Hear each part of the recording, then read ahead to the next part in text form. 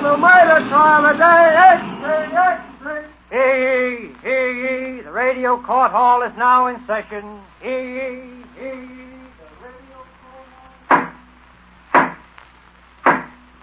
Ladies and gentlemen, tonight we bring you another in the series of famous jury trials.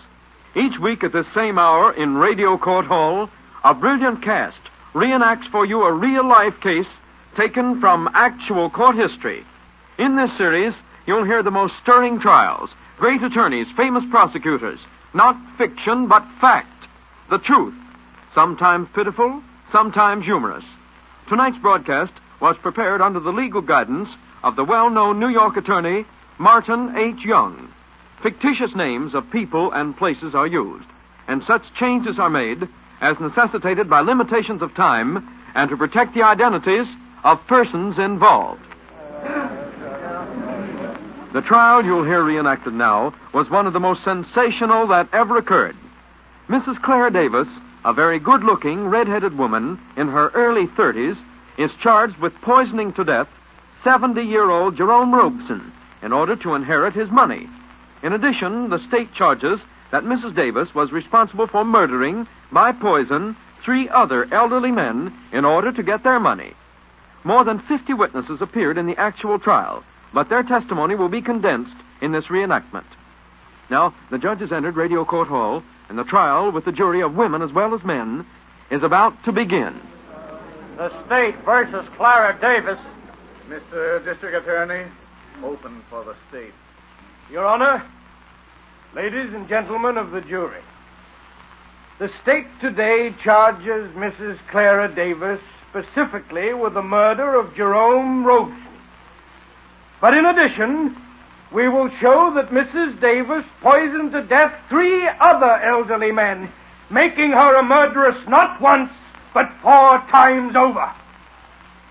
Upon proof of these multiple murders, and particularly on the charge of killing Jerome Robeson, we will ask your verdict of guilty of murder in the first degree. Call Mrs. Sarah Berman to the stand. Mrs. Sarah Berman, take the stand, please. Raise your right hand. Do you solemnly swear the testimony you're about to give is the truth, the whole truth, and nothing but the truth? Yeah, I do. Be seated. Mrs. Berman, do you know Jerome Robeson? Yeah, he lived in the apartment across the hall. He used to keep his door open so I could go in a few times a day and see that he was all right. Did you ever see the defendant, that red-haired woman, Mrs. Clara Davis? Yeah, I see her the first time a month before he died. Explain that. Well, she rang my bell and asked me if an old man lived in the house. Not Mr. Robeson, just an old man. Then she looked to the open door across the hall, and when she see Mr. Robeson there, she turned round and walked right in. After that, she came to see him every day. Did Mr. Robeson ever talk to you about her? Yeah. He told me a few weeks after that she was his niece, and that he was going to give her all his money to invest for big interest. Now, what happened on Wednesday, September 14th? Oh, my goodness. Mr. Robeson was sick in the morning with a heavy cold. I called the doctor, and he came at 11 o'clock in the morning. He left some tablets, and he said Mr. Robeson would be fine in a day or 2. Go on, Mrs. Berman. Well, at 12 o'clock, that red-headed Mrs. Davis come, and I saw her give him lunch and a glass of something to drink. She went away, and then at 2 o'clock, Mr. Robeson called me, and he says, "Oh, Mrs. Berman." "Oh, Mrs. Berman, get me some water. My insides are burning up." Oh, that's terrible, Mr. Robeson. Oh. How long you feel like that? Oh, ever since Mrs. Davis gave me dinner. Please, Mrs. Berman, I'm choking. Well, the doctor come, and he say Mr. Robeson was dead. Oh, but the same doctor said he was all right at 11 o'clock in the morning. Thank you, Mrs. Berman. You may take the witness for cross-examination. Mrs. Berman, did Mr. Robeson seem happier than ever before during the month Mrs. Davis started to take care of him? Yeah, he did. Are you absolutely sure Mrs. Davis was at the house that Wednesday when he died? I'm sure. I saw. And he was all right until she come. You may leave the stand. Call Dr. Boone to the stand. Dr. Boone, take the stand, please. Raise your right hand. Do you solemnly swear the testimony you're about to give is the truth, the whole truth, and nothing but the truth? I do. Be seated. Dr. Boone, did you examine Jerome Robeson at 11 o'clock on the morning of Wednesday, September 14th? Yes, the man had a cold. I left him some tablets and expected him to be quite recovered within a few days. Mrs. Berman called you back later in that day? Yes, I went back at 2 o'clock. Robeson was dead, but I could not determine the cause of death. Later, I helped perform an autopsy and found enough arsenic in his body to poison 4 men. That's all, Doctor. You may cross-examine, Counselor. Dr. Boone, 72-year-old Jerome Robeson was sick when you examined him that morning? Yes, but not seriously. I didn't ask for any qualifications. Was there any arsenic in those tablets you gave him? Yes, there probably was a very minute quantity of arsenic in the tablets. That's all, Doctor. Leave the stand. Call Police Captain White to the stand. Police Captain White, take the stand, please. Raise your right hand. Do you solemnly swear the testimony you're about to give is the truth, the whole truth, and nothing but the truth? I do. Be seated. As Captain of Detectives, you were called to Mr. Jerome Robeson's apartment on the afternoon of Wednesday, September 14th? I went there, all right. We had the old man's body removed, and I found this will under his pillow, leaving all his money to his niece, Mrs. Clara Davis. She really wasn't his niece, but Never mind that right now, Captain. I offer this will in evidence. It may be marked. Mark State Exhibit 1. Did you see Mrs. Clara Davis that day? Yes. I found that bottle of arsenic in her house that afternoon. I offer this bottle of arsenic in evidence. It may be marked. Mark State Exhibit 2. Counselor, take the witness. Captain White, you broke into Mrs. Davis's house and proceeded to turn the house upside down. You grilled her, insulted her, told her you were out to get her, didn't you? No, nothing like that. Where did you find that bottle of arsenic? Down the cellar toward the back of a shelf. Did Mrs. Davis ever admit that the bottle belonged to her? No, of course she didn't. That's all, Captain White? Ladies and gentlemen, this is your courtroom announcer. Because of lack of time, we will condense the testimony of the next witnesses. The first witness was a chemist who said, My analysis showed that a blue handbag belonging to the defendant contained in the lining a number of white arsenic crystals. Then a bank clerk in the bank where Jerome Robeson had his account said that... On Thursday, September the 15th, as soon as the bank opened, Mrs. Clara Davis came in with a check for $1,500 signed by Jerome Robeson. The check was made out in pencil and was badly smudged, so I told her she'd have to get a new check. And 15 minutes later, she came back with a new check. And because of the large amount, I decided to telephone Mr. Robeson, and I found out that he was dead. I told Mrs. Davis I was going to report it, but she asked me... Please don't report that to the police. I didn't know Mr. Robeson was dead. I was just getting the money for him.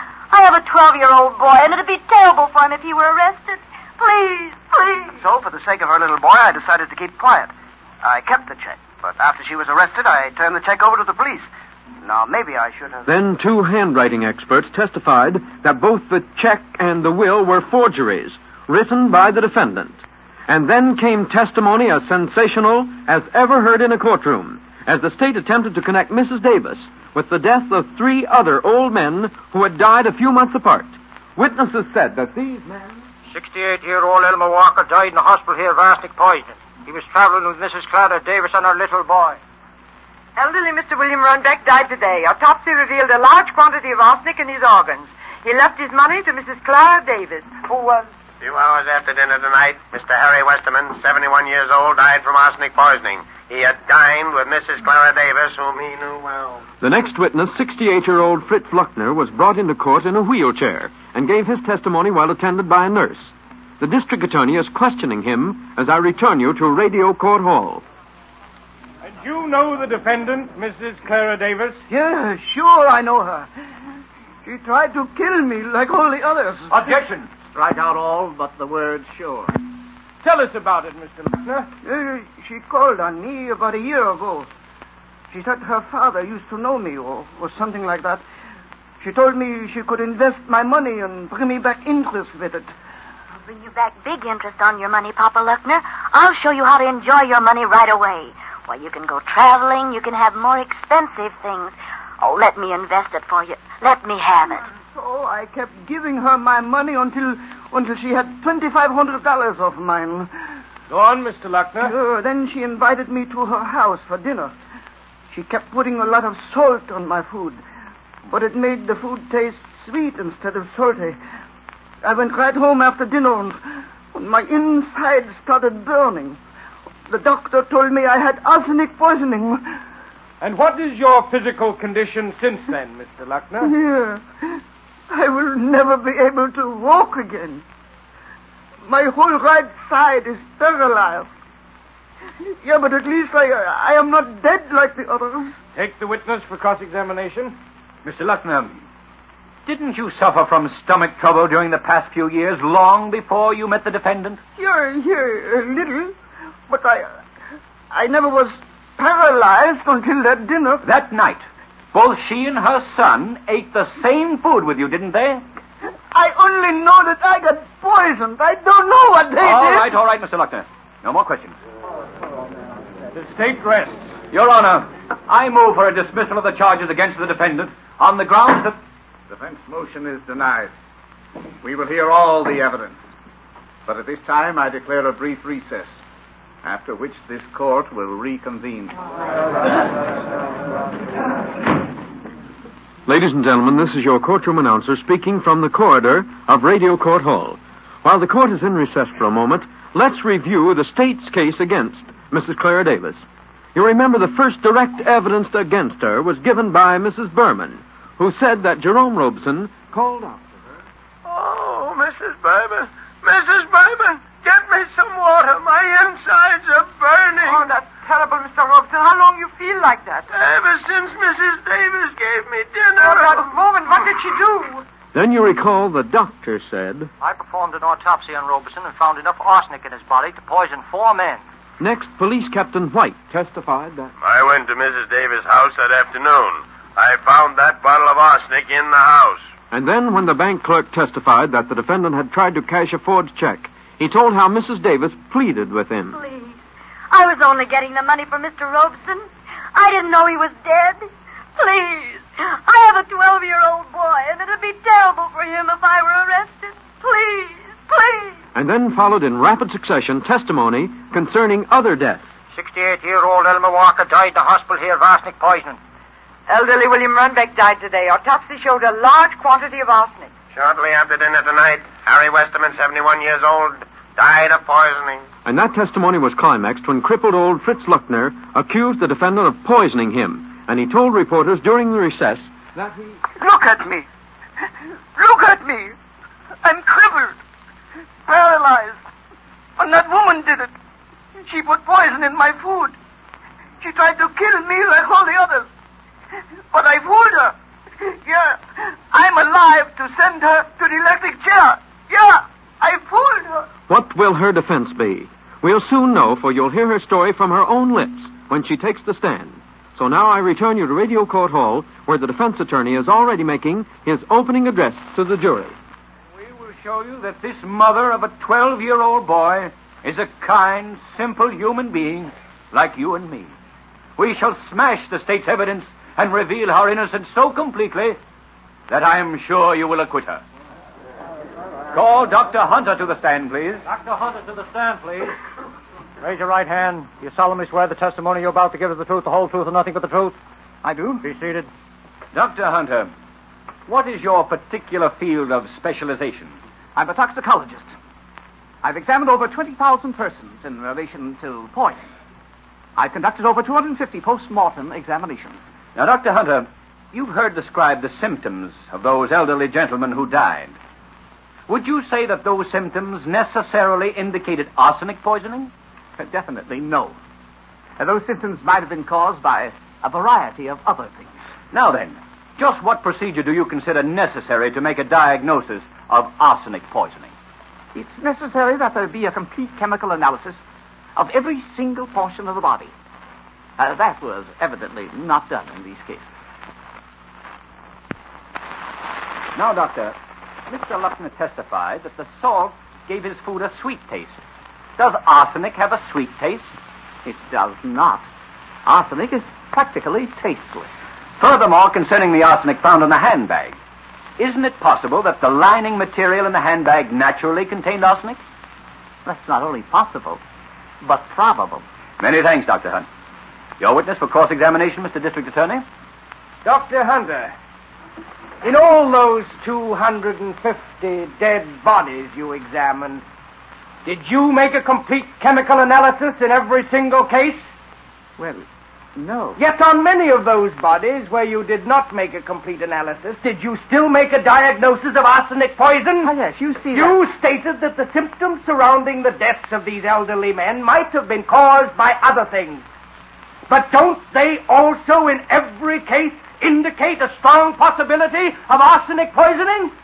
Yes, they do. Now, even if it were possible that the materials in the handbag naturally did contain arsenic, could that really account for the actual grains of arsenic found in the handbag? No. That will be all. The next defense witness was 12-year-old Jimmy Davis, son of the defendant. On his way to the witness stand, Jimmy ran over to his mother. They threw their arms around each other, and they both wept bitterly. The boy was then led to the witness stand and sworn in while still crying. The defense attorney is examining him as we return you to Radio Court Hall. You studied the Bible, and you know it's wrong for little boys not to tell the truth? Yes, I know that. All right. You know that woman, the defendant? Yes, sir, that's my mother. Look, Jimmy. Did you ever see this bottle of arsenic marked State Exhibit 2? Yes, that's my bottle. My friends and me had a chemistry club. We went around to hospitals and drugstores and got the old bottles they threw out. That bottle was one of them. And where did you keep the bottle, Jimmy? I kept it on a shelf in the cellar where the policeman found it. Did you ever visit Mr. Jerome Robeson with your mother? Yes, lots of times. He told me he thought she was an angel. Mother cried something awful when he died. And do you remember the last night that Mr. Fritz Luckner had dinner at your house? Yes, I remember. We all ate the same thing. And how did you feel after dinner, Jimmy? Well, I felt just dandy. Mother's a wonderful cook. All those men who ever came to our house for dinner always said so. Thank you, Jimmy. Take the witness, Mr. District Attorney. Jimmy, this bottle of arsenic, did you have any others just like it? Sure I did. Can you say for certain that this bottle is the same one that you used in your chemistry club? No, I couldn't be sure. The night Mr. Luckner got sick, were you served from one big plate on the table? No, Mother always brought in separate plates. So, your mother brought in Mr. Luckner's plate, then she went back to the kitchen and brought in your plate, is that right? I think so. Now, think hard, Jimmy. Did you use any salt that night? Gosh, I don't know, mister, but I know Mommy wouldn't do anything wrong. Don't cry, Jimmy. You may leave the stand. Call Mrs. Clara Davis to the stand, please. Mrs. Clara Davis to the stand, please. Raise your right hand. Do you solemnly swear the testimony you're about to give is the truth, the whole truth, and nothing but the truth? Yes. Be seated. Mrs. Davis, just give us a few brief facts about your past life. Well, I was married when I was 18 years of age. A year later, my little boy was born. When Jimmy was 5 years old, my husband died. I brought up Jimmy ever since. How did you support yourself and your little boy, Mrs. Davis? Well, people said I had a good business sense. I bought and sold property. I handled investments for others for a commission. Tell us about your relationship with Mr. Jerome Robeson. Well, I was introduced to Mr. Robeson a few years ago. I didn't see him again, though, until a friend of mine in Europe wrote to me, enclosing a letter from Mr. Robeson, whose address he didn't know. I looked him up and delivered the letter. So your real acquaintance with Mr. Robeson dated from the time you delivered that letter? Yes. He was a lonely old man. I just tried to be friendly. Later, he asked me to invest some money for him. He said, "Now, Clara." Now, Clara, like we were talking yesterday, I want you to be like a niece to me and to take care of my money from now on. And here's a check for $1,500. But that's a lot of money. Oh, it's all right, Clara. You put the money in a checking account in your name. And then you can use it to buy me things and pay my bills, you see. And then he gave me that check on Tuesday, September 13th. And did you see Mr. Robeson the next day, Wednesday the 14th, as Mrs. Berman testified? No, she lied. She lied.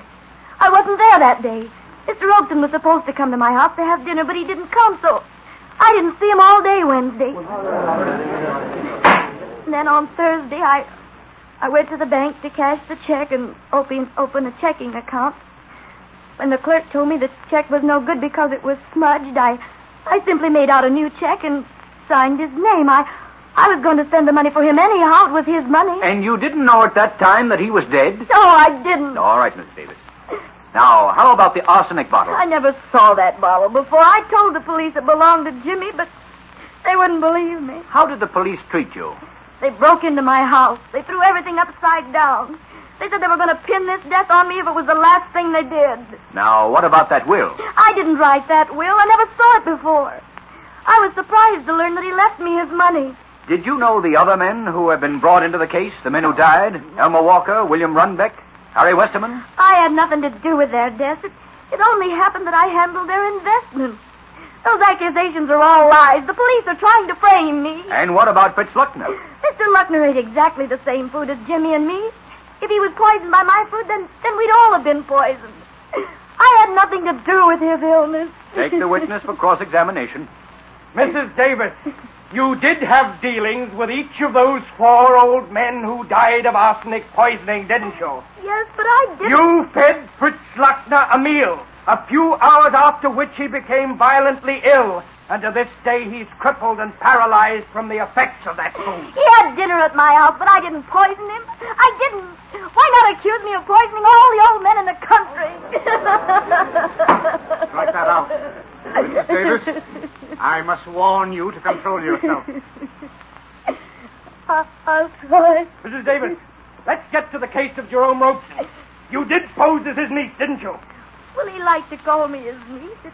It was an old man's pleasure. But you did write the will leaving all his money to you, didn't you? I did not. I didn't know there was such a will. You did try to cash this check. And when the check was rejected, you signed a new check forging his name, didn't you? At the very moment the man was lying dead. I admit forging the check, but the money was for him.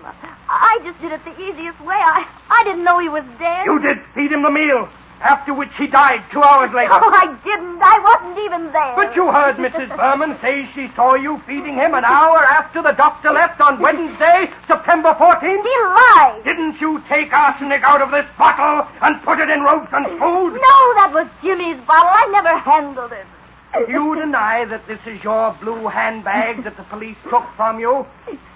Yes, that's mine, all right. Then how do you account for the arsenic crystals found in that bag? I don't know. Maybe the police put them there. They're all trying to frame me. That's all. You may leave the stand. They're all lies, I tell you, lies. Dear, only Jimmy and me told the truth. Strike that out. Mrs. Davis, leave the stand. Your Honor, the defense rests. Your Honor, the state rests. We will hear the summation for the defense. Your Honor, ladies and gentlemen of the jury, this defendant is the victim of a chain of coincidences. She dealt with elderly men because they needed help with their affairs and investments, because they appreciated the kindness she could bring them. Not one tangible bit of evidence showed her actually administering arsenic to a single one of these men. No evidence has connected her with any purchase of arsenic. The only far-fetched link is the bottle used by her son's chemistry club. Ladies and gentlemen of the jury, don't set that little child adrift. Don't take from that little boy the tender love he knew from his mother. You must, you will set her free. Your summation, Mr. District Attorney. Your Honor, ladies and gentlemen of the jury, you saw in this courtroom Fritz Luckner, who has been crippled and paralyzed by this defendant from her poisoned food. The only man who survived her poisonous doses. We showed you the bottle of arsenic found in her house. We showed you her handbag containing actual arsenic crystals. The doctor examined Jerome Robeson at 11 a.m. Found him suffering from a slight cold. At noon, Mrs. Berman saw this. 2 o'clock, he was dead from the effects of arsenic poisoning. We have connected Clara Davis through evidence and motive with 1, 2, 3, 4, 5 poisonings. And I ask for your verdict of guilty of murder in the first degree, without any recommendation for mercy. The judge will now charge the jury. All those desiring to leave the courtroom may do so. The jury then retired to consider their verdict, and in a moment you'll hear the verdict of the jury as it was delivered in real life. Now, while the jury is out, let's do something similar to what a jury actually has to do in order to arrive at a verdict. Let's review the defense testimony. The first surprise was when the defense expert, Dr. Hunter, stated that the symptoms of those elderly men who died, those symptoms might have been caused by a variety of things other than arsenic poisoning. the defense apparently also considered it very significant when Jimmy Davis, 12-year-old son of the defendant, said that that bottle of arsenic is mine. Our chemistry club collected old bottles at hospitals and drugstores throughout. That bottle was one of them. Mommy wouldn't do anything wrong. And you remember that the testimony regarding the bottle was corroborated by the defendant, Mrs. Clara Davis herself, when she testified that I never saw that bottle of arsenic before. I told the police that it belonged to Jimmy, but they didn't believe me. If you were the jury, would you believe Mrs. Davis or not when she made those denials regarding the testimony against her? I did not write that will. I never saw it before. Never. I had nothing to do with the deaths of those other old men. It just happened that I handled their investments. The police are trying to frame me. I don't know why. I did not poison Fritz Luckner. Jimmy ate the same food, we ate the same food, and we weren't poisoned. They're trying to frame me. What do you think? If you were the jury, would you acquit Mrs. Davis or declare her guilty and send her to the electric chair? Now, let's hear what the jury decided in real life. I return you to Radio Court Hall to hear the judge ask the jury's verdict. Mrs. Foreman, has the jury reached a verdict? Your Honor, we have. And how do you find? Your Honor, we, the jury, find Mrs. Clara Davis guilty of murder in the first degree, without recommendation for mercy. As the verdict of guilty was pronounced, a police matron led Clara Davis back to her cell, and it was not until the door of her cell was open that she broke down and said, I can't believe they found me guilty. What will happen to my little boy, Jimmy, now? Mrs. Davis, isn't it a little too late to be thinking of that? According to the verdict, Mrs. Clara Davis died 1 year later in the electric chair. At the last moment, she confessed to her crimes. So ended this sensational, famous jury trial. Tune in next week and hear another thrilling, exciting, famous jury trial.